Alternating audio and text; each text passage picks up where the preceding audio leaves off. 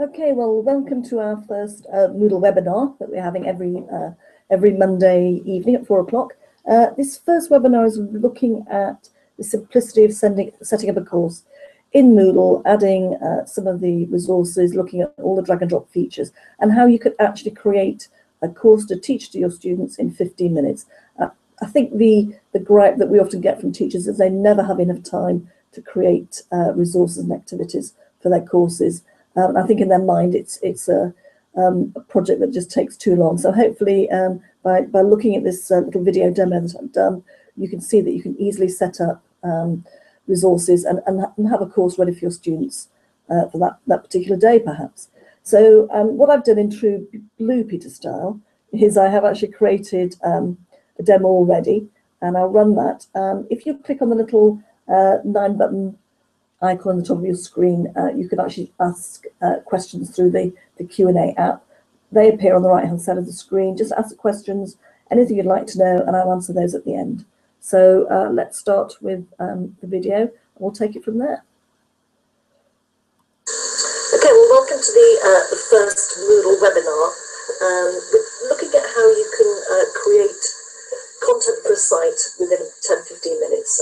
I think one of the criticisms from teachers why they're not using it is because of the amount of time they perceive it would take to create a course and add content. And I think if you've got a lot of this already within your own document, your own file management area, it's just a case of dragging and dropping in many cases, or just using some of the features that are very, very simple to set up.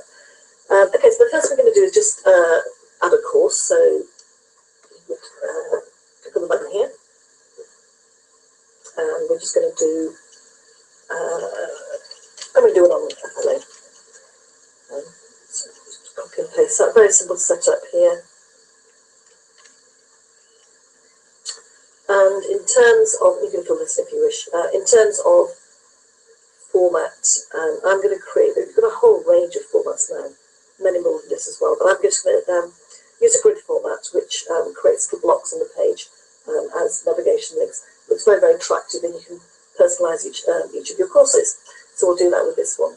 So it's telling me grid format, it's saying number of sections 8. I'm just going to do 2 for today, just to show you what it looks like. And all this information you can change. You can see it's all editable. I'm just going to change that to crop so that it does keep it all in the same aspect. And you've got all these that you can change as well. We won't do those now, but that's me you can go back and look at. And then just save changes. Okay, that's what I set further up, so I'm just going to put the hello one. And then just save changes. So that's a course, very simple. And the chances are probably most of your courses will have already been set up for you by your administrator. So we now have to add our users. For the purposes of this, I'm just going to add in that particular cohort. We don't need to, it's just the process, and obviously again, if you've got the NIS block, you'll be able to add your cohorts automatically in. So, there we are. So I'm just now going to go back into, use the breadcrumb trail to take me back into the course. So at the moment, we need to turn the editing on. You can see the two little grids here. We've got nothing in here at all at the moment, so let's just turn the editing on. Okay, so now we've got all our little editing buttons. That takes us into sort of the HTML block. We can add images in, and this is basically the sections here where we're going to be adding the content. The first thing we're going to do is we're going to name little grids, and we're going to add some images in, which starts to give it some sort of personality. So let's just click on change image, and this is where the drag and drop feature comes in. So I have got a folder called Othello, my desktop. So this is, and you'll probably have something in your document area as well, where you've already got a lot of your content. So I'm just going to drag a picture in here. So literally just drag and drop in, and it converts it to the file name, and then just save changes really quick. And I'll do the same here. And obviously you can just keep changing them every time you click on that editing button. You can add other ones in. So these images have literally just been taken from Google Images. This has been taken from the Lawrence Fishburne Ken Branagh version of Othello. Okay, so already we've got images in, so now we need to give it a name. So you'll edit this section names from here, a little cog. And I'm just going to uncheck that, and I think we'll call this what. And again, if you want to put anything in here, you can. This is the editing block, and as soon as you click on that, it toggles between 1 or 3 menu bars. And obviously you can work your way through these various features. But we'll just do that. We're just going to give it a name at the moment, save changes. And similarly for the second one, I'm just going to call it characters. Just uncheck that. Characters. Okay. Save changes. So we've now got the pictures in. We've now got the topic titles in. So let's look how easy it is to add content. So the first thing I'm about to do is I've actually got some YouTube links, which I had already located. So what I'm going to do is I'm going to use the editing here. So this is just the editing within the title of the topic, and you can use all the features there. So I'm going to go into this little button here, which is insert multimedia. So this will be your videos or your sound. And you can either go and upload these already from your file management area, or if you go into YouTube videos, this is a repository. And because I've got a link here, I'm going to copy that one. And I'm just going to paste and search, and hopefully that doesn't look very promising. See what happens, because that was working before. A bit of a worry. Let's go back in and maybe choose another one. Let's try that one.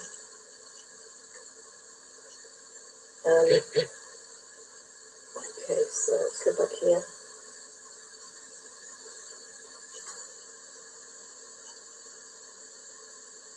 Okay, let's see what happens. Maybe there's something happening to YouTube, I don't know. Save changes.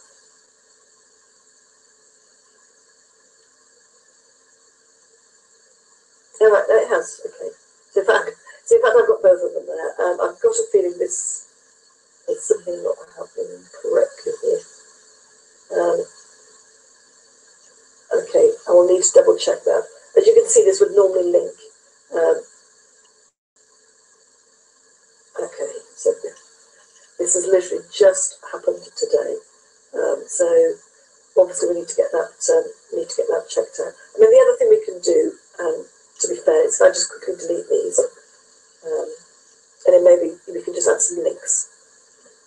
So that has literally just happened today. So if I put YouTube link, and let's see what happens. It's obviously the repository rather than the actual link. So I'm actually going to do it manually. I'm just going to type that in, click on the link, put that URL there, and hopefully that will work. It'll obviously let you know when the YouTube repository is working.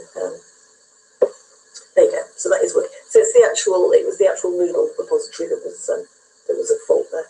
So literally all I did was typed in YouTube and then actually linked it to the video. So it's giving me the outcome's exactly the same. Okay, so that's just taken a few minutes off creating your Moodle course, but that's not too much of a problem.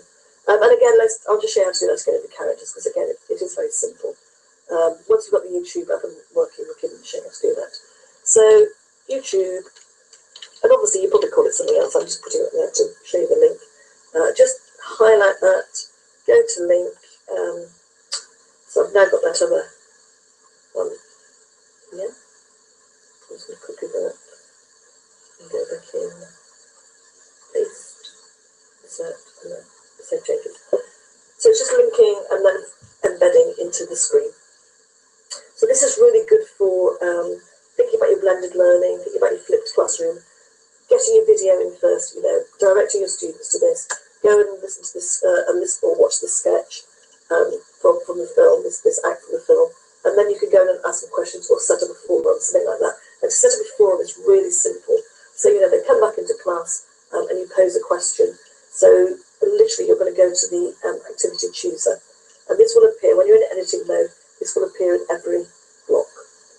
So we're going to go to forum, add, and there are different forum types, which you can literally click on the help button there.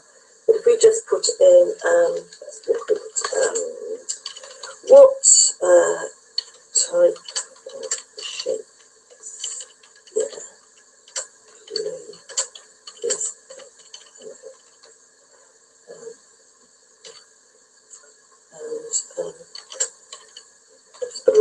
what it is, spelling it correctly.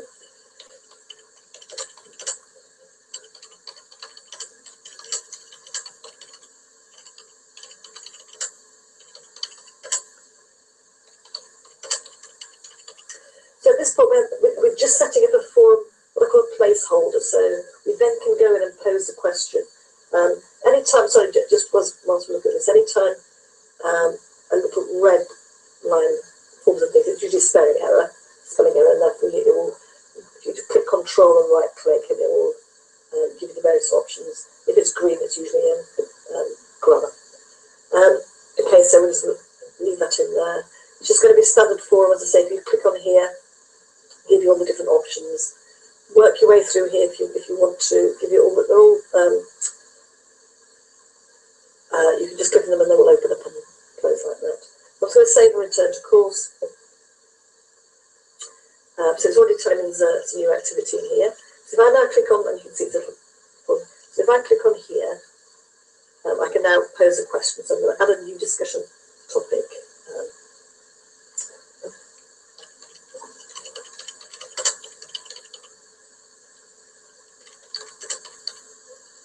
So put your title in, what category of and cite 3 reasons why. So something like that. I mean, as you can see, I'm not a real English teacher, but you basically pose your question like that. Now, if you actually want everybody to send, anybody who contributes to the form to automatically receive an email to say they've done that, then keep that there. The chances are you won't want that. So that's basically you need to opt for that one. If you want this to go out straight away, you can do, but if not, just post to the forum, and that will then appear. Continue.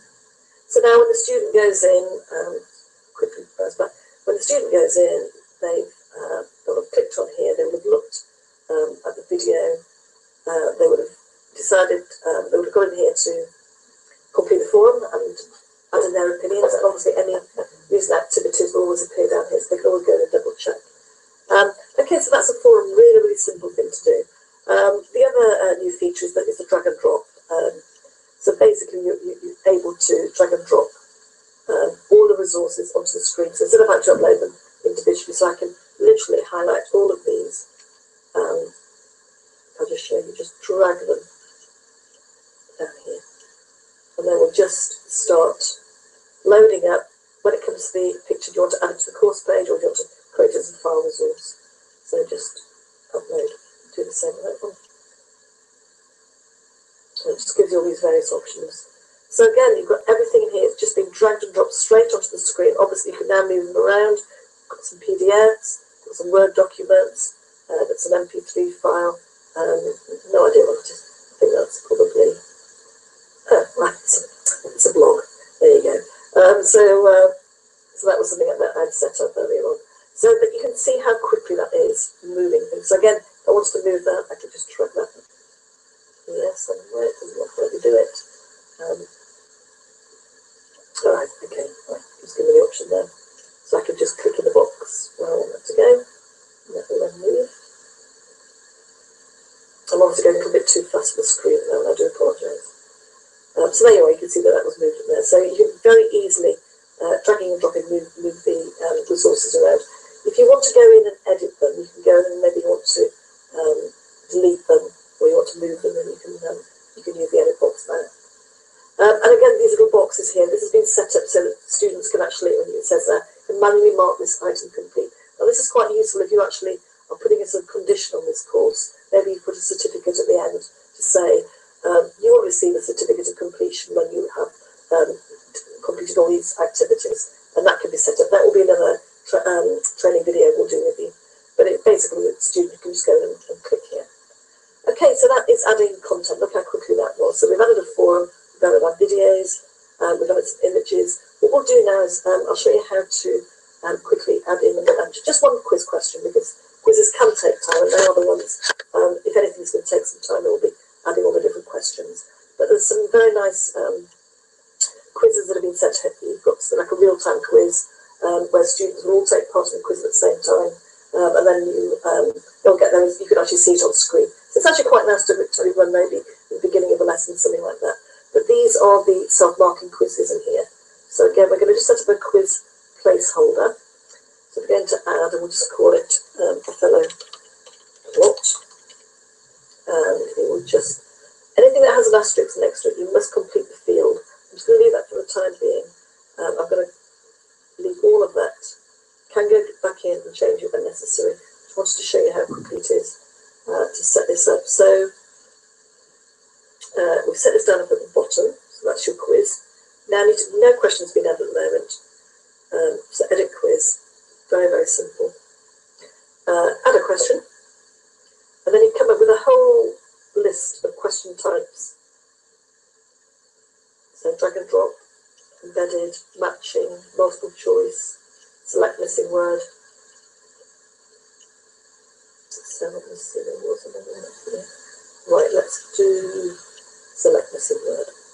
So I'm going to add that. So what we're going to do here, because I've actually got fellow plot missing words. I've literally just got a very simple plot outline which I added to my Word document. It's up here, so I'm just going to highlight that, copy, go back in, and put the text in there. Okay, I just need to make sure that these don't come up. Unlink. I had a problem with this before.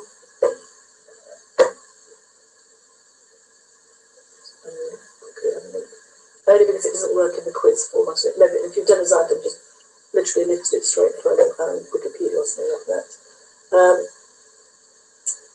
So what we need to do is we basically put double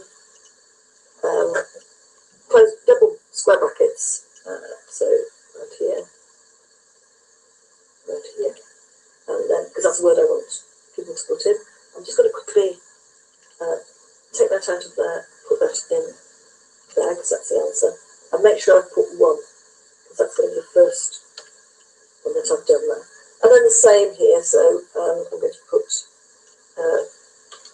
2 close brackets, and that's the word that I'm going to add in here. Just going to quickly click that, and I'll tell you about that in a minute. We'll do another one here, so this is going to be the third one. Very simple.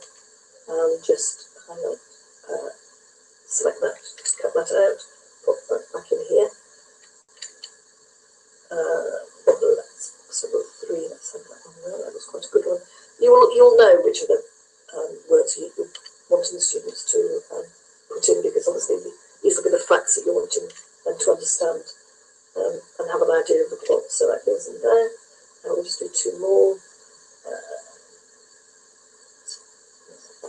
These are all key characters. So that's going to be 5.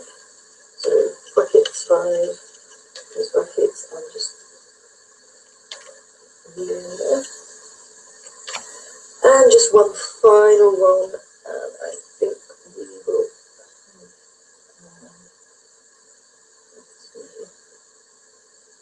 So that's going to be 6. 6 and close. Now this is obviously ever such a, I think you can even do this already in the text. You can actually just do all of what we've done here in your Word document and then just paste it completely in. So again, I'm just going to highlight that, that's going to be the word that's going in. And it's very, very simply this one. And that's it, and again you can go through all this, but I just want to go and show you how quick that is. Just very, very, very quick question. But again, it could be something like it's a history paragraph, and it's really important about the dates. It could be scientific. There are lots and lots of different ways you could do that. Obviously, the quizzes have your normal multiple choice. They have drag and drop labels, so you can maybe have the image of a skeleton or something like that. You drag and drop all the muscle groups, or bones or something like that. There are lots and lots of different ways. We're going to be doing some separate webinars actually on the quizzes. But these are brilliant because basically you can, they're self-marking, the student will take part, and their scores will then save in the grade book. So we can just look at that and see, that just basically gives us a review. So as you can see, you can, because we put shuffle, it means it won't, the order won't be in the same order that it is in the actual passage. And that's it. And the only reason that Othello is being highlighted is because this name appears. It'll be part of the setup. It'll just take you basically straight back into the course. So don't worry about that. It's nothing to do with the quiz. But this is basically what it would look like. It's a preview. So if we just quickly go back in, and I can show you that. And the students will just click on it and take part. So I'll just go in here, just as we did before. And then I tap the quiz now, because we've already had the question. And then they'll be able to go to the grade book when they go back into their own area, and it will give them their scores. So that's really quick. That was just a very, very quick one, but it shows how that has quite a big impact. Is that you've also got your matching, you've also got your, say, you've got drag and drop, but we'll do quizzes in another day. And then just one last thing I want to do, and this is really based on the previous topic I was talking about with the completion, that if you do set some completion, you can actually put a certificate at the end, really simple to add in. And it just picks all the data from the certificate. You can decide what you'd like it to, maybe just call it completion certificate. Work your way through all of these. If you want to save it, you can actually save them and then you can download them and keep them. Colours, if you want actual colours on here, I think these are design options. There are options if you do decide to use certificates where you can add in your own certificate, your own signature, and also if there's a company logo or a school logo, you can add that in. That's actually done in the back end in the sort of the legal data area, but that's something certainly your administrator can do. So again, you've got these various options. You can add it. So these are the images that are there by default. At the moment are only those two signatures, but you can add your own in. And so you've got all these different seals and logos. You can add it and then save and return to course. So when a student completes it, you can say to them, right, you've completed the course, you've done everything we've asked you to do, now go and print off your certificate. So they can either do it themselves, save it as a PDF, or you can do it and save it for them. It's actually quite nice. It clicks in there, so I could actually get mine here if I wanted to. And you can see there, you can actually go and have a look at that. So I just open that up. There you go, certificate achievement. So these are all the little seals and things you can have, but they're actually quite a nice thing to have. And it just, it gives us the student that sense of having achieved something throughout that course. So, Othello, there you go. That's the grid format. Just turn the editing off so you can see what it looks like. So we've done all the adding content behind. When the student comes in, obviously we've only had 2 blocks here, but they will just click on that one, and it will open up. There's the video, or there's a forum, there's a PDF, and they can just click, they can navigate that way if they wish, and work their way through, or they can just come out of it and click on the images here. So that's, I was going to say that's a Moodle course in 10-15 minutes, but I think with YouTube letting us down today, that was a little bit longer. Okay, so we're going to finish there. Any questions? Hopefully you'll have added them to the question and answers on the right hand side. I'll go and answer those now, and if not, this is going to be posted onto YouTube, so you can always go back and have a look at it. But if not, anything else you want to ask me about this, just contact helen.pound@webanywhere.co.uk. And next time we're going to go straight into quizzes, and we'll probably look at some of the drag and drop quizzes because, again, very quick to set up, but have great impact. Okay, thank you very much. I'm just going to switch this off now. And